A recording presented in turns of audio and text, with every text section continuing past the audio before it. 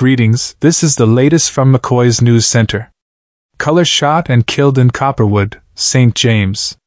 Detectives in St James are carrying out investigation into the death of a man who was shot and killed along the Copperwood main road in the parish on Monday.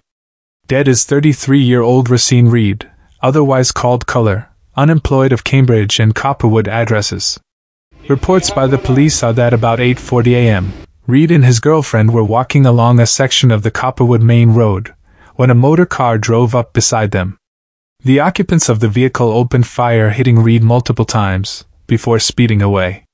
The female escaped unhurt.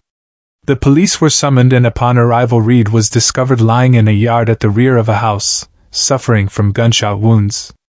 The scene was processed and Reid was transported to hospital where he was pronounced dead.